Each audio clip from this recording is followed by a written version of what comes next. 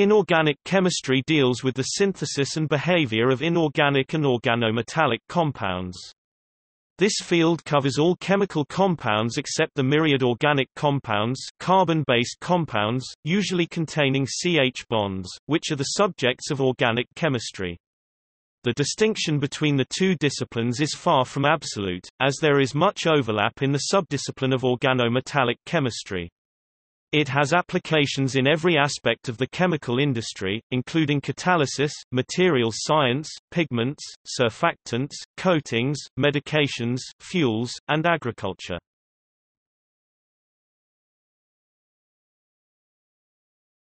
Topic: Key concepts. Many inorganic compounds are ionic compounds, consisting of cations and anions joined by ionic bonding. Examples of salts which are ionic compounds are magnesium chloride, which consists of magnesium cations Mg2+ and chloride anions Cl-, or sodium oxide, which consists of sodium cations Na+ and oxide anions O2-. In any salt, the proportions of the ions are such that the electric charges cancel out, so that the bulk compound is electrically neutral. The ions are described by their oxidation state, and their ease of formation can be inferred from the ionization potential for cations or from the electron affinity anions of the parent elements. Important classes of inorganic compounds are the oxides, the carbonates, the sulfates, and the halides. Many inorganic compounds are characterized by high melting points. Inorganic salts typically are poor conductors in the solid state. Other important features include their high melting point and ease of crystallization. Where some salts, e.g., sodium chloride, are very soluble in water, others, e.g., silicon oxide, are not. The simplest inorganic reaction is double displacement, when in mixing of two salts the ions are swapped without a change in oxidation state. In redox reactions, one reactant, the oxidant, lowers its oxidation state and another reactant, the reductant, has its oxidation state increased. The net result is an exchange of electrons. Electron exchange can occur indirectly as well, e.g., in batteries, a key concept in electrochemistry. When one reactant contains hydrogen atoms, a reaction can take place by exchanging protons in acid-base chemistry. In a more general definition, any chemical species capable of binding to electron pairs is called a Lewis acid. Conversely, any molecule that tends to donate an electron pair is referred to as a Lewis base. As a refinement of acid-base interactions, the HSAB theory takes into account polarizability and size of ions. Inorganic compounds are found in nature as minerals. Soil may contain iron sulfide as pyrite or calcium sulfate as gypsum. Inorganic compounds are also found multitasking as biomolecules, as electrolytes, sodium chloride, in energy storage (ATP), or in construction, the polyphosphate backbone in DNA. The first important man-made inorganic compound was ammonium nitrate for soil fertilization through the Haber process. Inorganic compounds are synthesized for use as catalysts such as vanadium V oxide and titanium chloride, or as reagents in organic chemistry such as lithium aluminium hydride. Subdivisions of inorganic chemistry are organometallic chemistry, cluster chemistry and bioinorganic chemistry. These fields are active areas of research in inorganic chemistry, aimed toward new catalysts, superconductors, and therapies.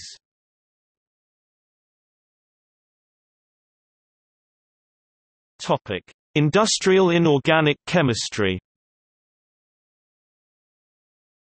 Inorganic chemistry is a highly practical area of science. Traditionally, the scale of a nation's economy could be evaluated by the productivity of sulfuric acid. The top 20 inorganic chemicals manufactured in Canada, China, Europe, India, Japan, and the US 2005 data: aluminium sulfate, ammonia, ammonium nitrate, ammonium sulfate, carbon black, chlorine, hydrochloric acid, hydrogen, hydrogen peroxide, nitric acid, nitrogen, oxygen, phosphoric acid, sodium carbonate, sodium chlorate, sodium hydroxide, sodium silicate, sodium sulfate, sulfuric acid, acid, and titanium dioxide. The manufacturing of fertilizers is another practical application of industrial inorganic chemistry.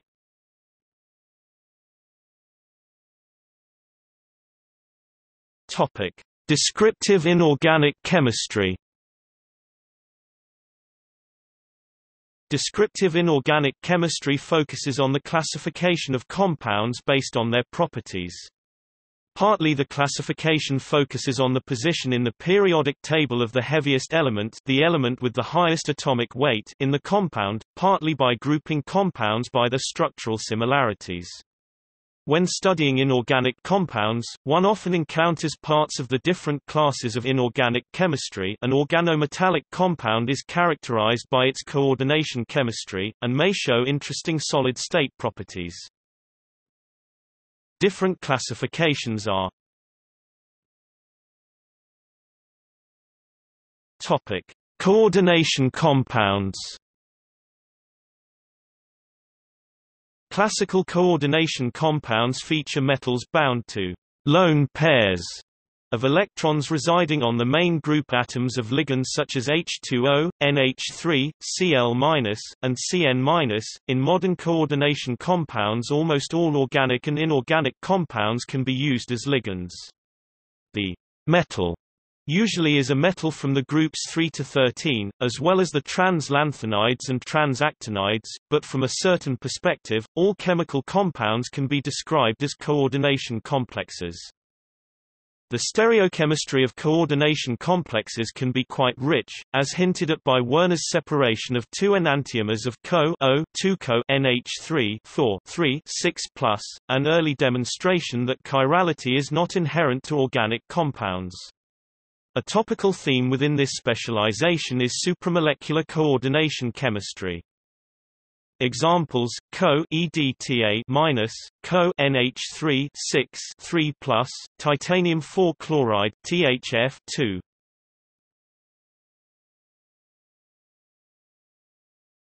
Topic: Main group compounds. These species feature elements from groups I, 2, 3, IV, V, Vi, 7, 0 excluding hydrogen of the periodic table.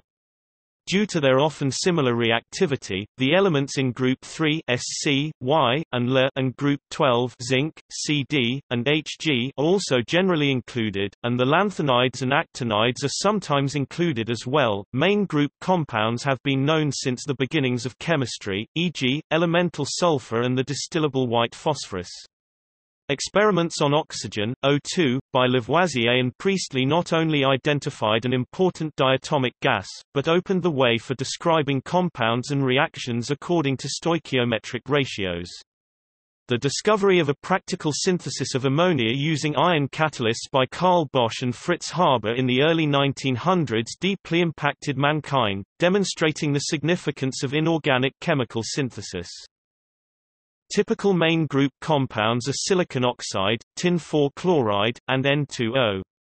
Many main group compounds can also be classed as organometallic, as they contain organic groups, e.g., B-CH3 3. Main group compounds also occur in nature, e.g., phosphate in DNA, and therefore may be classed as bioinorganic.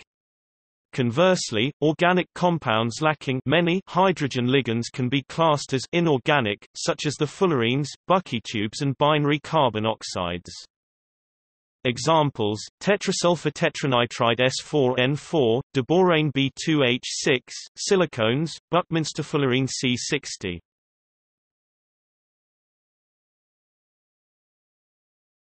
Topic: Transition metal compounds. Compounds containing metals from group 4 to 11 are considered transition metal compounds. Compounds with a metal from group 3 or 12 are sometimes also incorporated into this group, but also often classified as main group compounds.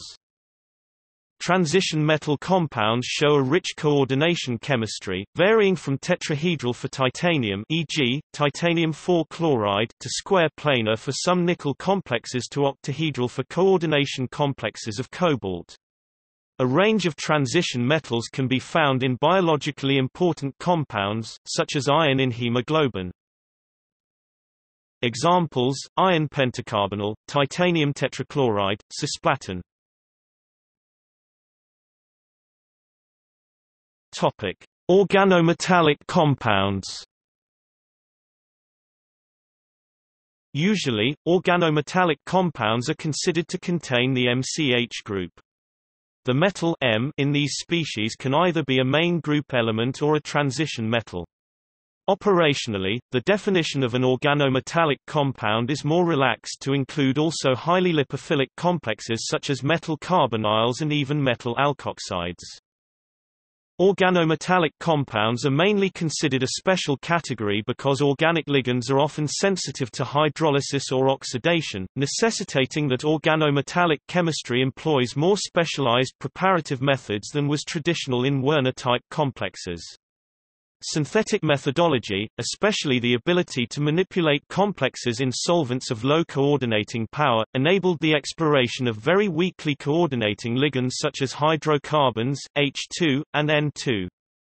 Because the ligands are petrochemicals in some sense, the area of organometallic chemistry has greatly benefited from its relevance to industry. Examples: cyclopentadienyliron dicarbonyl dimer C5H5 Fe CO 2CH3, ferrocene Fe C5H5 2, molybdenum hexacarbonyl Mo CO 6, diborane B2H6, tetrakis triphenylphosphine, palladium 0, PD P C6H5 3 4. Topic: Cluster compounds. Clusters can be found in all classes of chemical compounds. According to the commonly accepted definition, a cluster consists minimally of a triangular set of atoms that are directly bonded to each other. But metal-metal bonded dimetallic complexes are highly relevant to the area. Clusters occur in pure inorganic systems, organometallic chemistry, main group chemistry, and bioinorganic chemistry. The distinction between very large clusters and bulk solids is increasingly blurred. This interface is the chemical basis of nanoscience or nanotechnology and specifically arise from the study of quantum size effects in cadmium selenide clusters. Thus, large clusters can be described as an array of bound atoms intermediate in character between a molecule and a solid. Examples: Fe3 CO 12, B10H14, Mo6 Cl14 2-, 4 Fe4S. Topic: Bioinorganic compounds. By definition, these compounds occur in nature, but the subfield includes anthropogenic species, such as pollutants e.g., methylmercury and drugs e.g., cisplatin. The field, which incorporates many aspects of biochemistry, includes many kinds of compounds, e.g., the phosphates in DNA, and also metal complexes containing ligands that range from biological macromolecules, commonly peptides, to ill-defined species such as humic acid, and to water e.g., coordinated to gadolinium complexes employed for MRI. Traditionally, bioinorganic chemistry focuses on electron and energy transfer in proteins relevant to respiration. Medicinal inorganic chemistry includes the study of both non-essential and essential elements with applications to diagnosis and therapies. Examples: hemoglobin, methylmercury, carboxypeptidase. Topic: Solid-state compounds. This important area focuses on structure, bonding, and the physical properties of materials. In practice, solid-state inorganic chemistry uses techniques such as crystallography to gain an understanding of the properties that result from collective interactions between the subunits of the solid. Included in solid-state chemistry are metals and their alloys or intermetallic derivatives. Related fields are condensed matter physics, mineralogy, and materials science. Examples: silicon chips, zeolites, YBA2.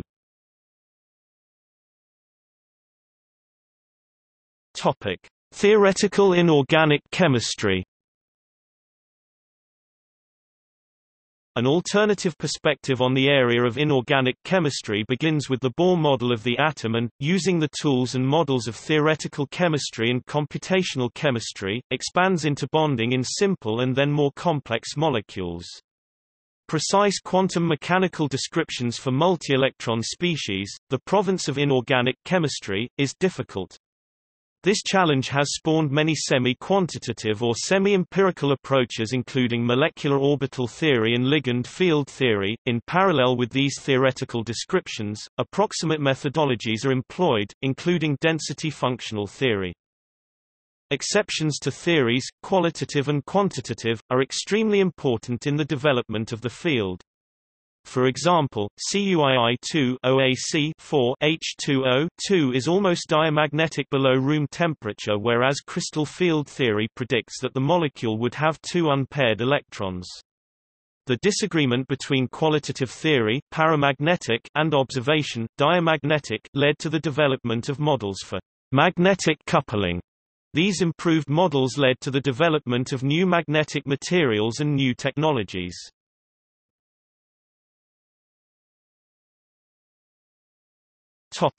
Qualitative theories. Inorganic chemistry has greatly benefited from qualitative theories. Such theories are easier to learn as they require little background in quantum theory. Within main group compounds, VSEPR theory powerfully predicts, or at least rationalizes, the structures of main group compounds, such as an explanation for why NH3 is pyramidal whereas chlorine trifluoride is T-shaped. For the transition metals, crystal field theory allows one to understand the magnetism of many simple complexes, such as Y Fe CN6 3- has only one unpaired electron, whereas Fe H2O 6 3+ has 5. A particularly powerful qualitative approach to assessing the structure and reactivity begins with classifying molecules according to electron counting, focusing on the numbers of valence electrons, usually at the central atom in a molecule.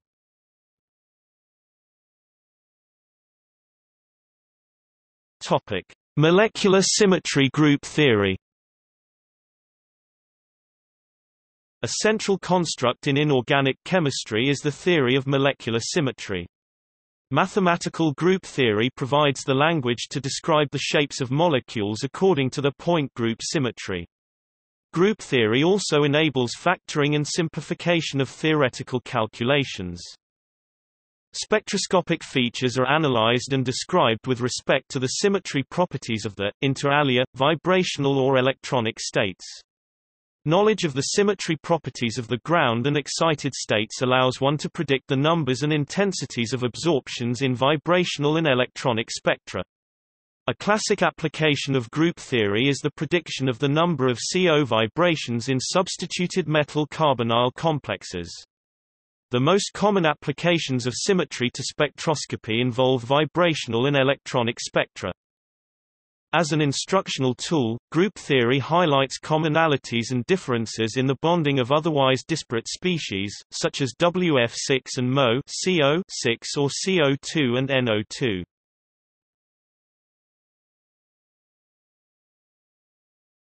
Topic: Thermodynamics and inorganic chemistry. An alternative quantitative approach to inorganic chemistry focuses on energies of reactions. This approach is highly traditional and empirical, but it is also useful. Broad concepts that are couched in thermodynamic terms include redox potential, acidity, phase changes. A classic concept in inorganic thermodynamics is the Born-Haber cycle, which is used for assessing the energies of elementary processes such as electron affinity, some of which cannot be observed directly.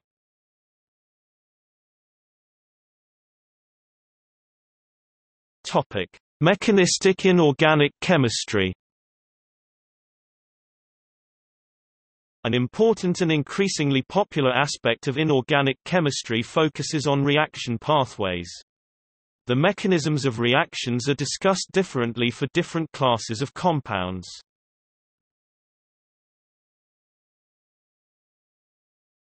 Topic: Main group elements and lanthanides. The mechanisms of main group compounds of groups 13 to 18 are usually discussed in the context of organic chemistry. Organic compounds are main group compounds, after all. Elements heavier than C, N, O, and F often form compounds with more electrons than predicted by the octet rule, as explained in the article on hypervalent molecules. The mechanisms of their reactions differ from organic compounds for this reason. Elements lighter than carbon B, B, Li, as well as Al and Mg often form electron-deficient structures that are electronically akin to carbocations. Such electron-deficient species tend to react via associative pathways. The chemistry of the lanthanides mirrors many aspects of chemistry seen for aluminium.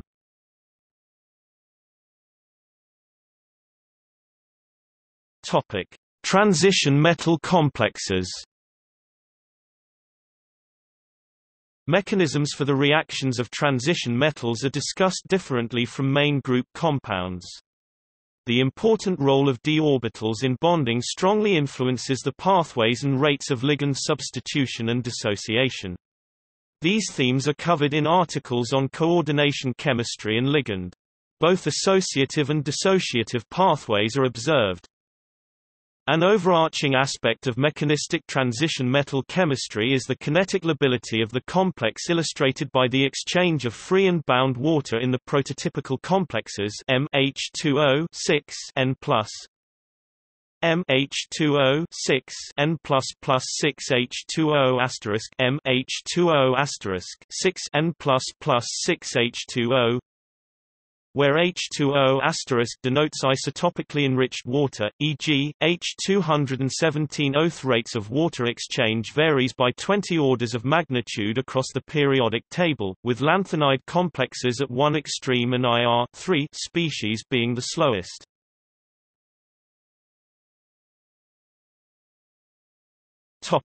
Redox reactions.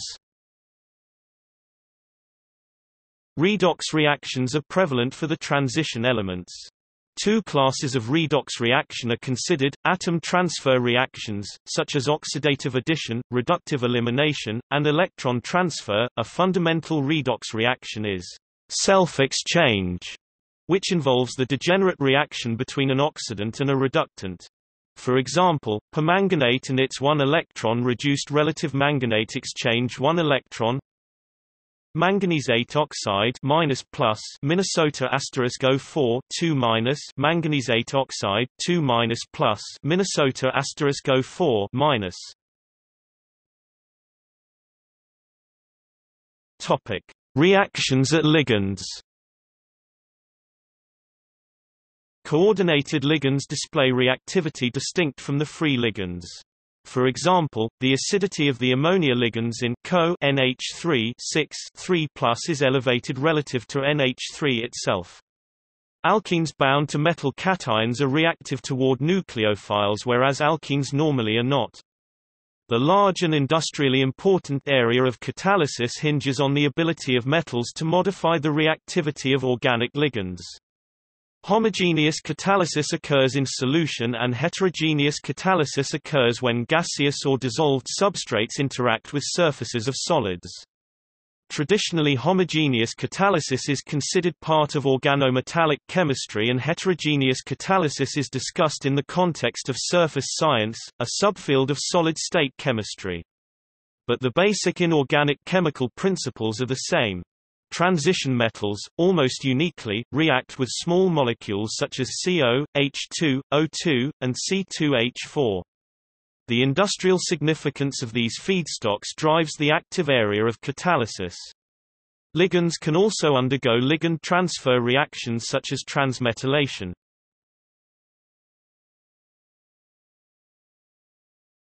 Topic: Characterization of inorganic compounds. Because of the diverse range of elements and the correspondingly diverse properties of the resulting derivatives, inorganic chemistry is closely associated with many methods of analysis. Older methods tended to examine bulk properties such as the electrical conductivity of solutions, melting points, solubility, and acidity. With the advent of quantum theory and the corresponding expansion of electronic apparatus, new tools have been introduced to probe the electronic properties of inorganic molecules and solids. Often these measurements provide insights relevant to theoretical models. For example, measurements on the photoelectron spectrum of methane demonstrated that describing the bonding by the two electron bonds predicted between the carbon and hydrogen using valence bond theory is not appropriate for describing ionization processes in a simple way. Such insights led to the popularization of molecular orbital theory, as fully delocalized orbitals are a more appropriate simple description of electron removal and electron excitation. Commonly encountered techniques are X-ray crystallography. This technique allows for the 3D determination of molecular structures. Dual polarization interferometer. This technique measures the conformation and conformational change of molecules. Various forms of spectroscopy. Ultraviolet visible spectroscopy. Historically, this has been an important tool, since many inorganic compounds are strongly colored.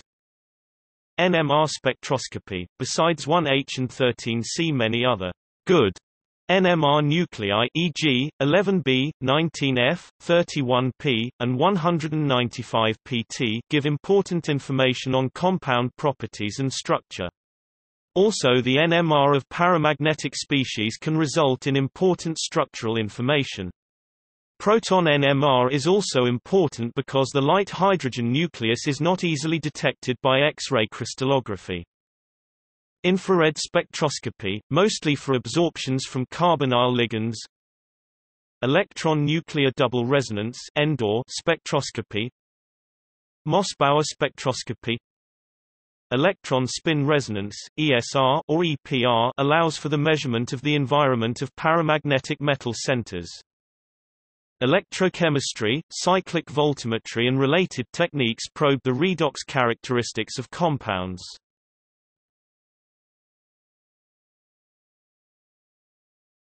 Topic: Synthetic inorganic chemistry. Although some inorganic species can be obtained in pure form from nature, most are synthesized in chemical plants and in the laboratory. Inorganic synthetic methods can be classified roughly according to the volatility or solubility of the component reactants. Soluble inorganic compounds are prepared using methods of organic synthesis. For metal-containing compounds that are reactive toward air, Schlenkline and glove box techniques are followed. Volatile compounds and gases are manipulated in vacuum manifolds consisting of glass piping interconnected through valves, the entirety of which can be evacuated to 0.001 mm Hg or less. Compounds are condensed using liquid nitrogen (B,P, 78K) or other cryogens.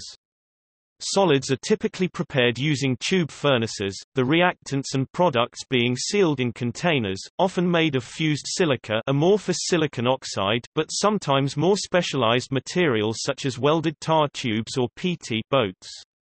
Products and reactants are transported between temperature zones to drive reactions.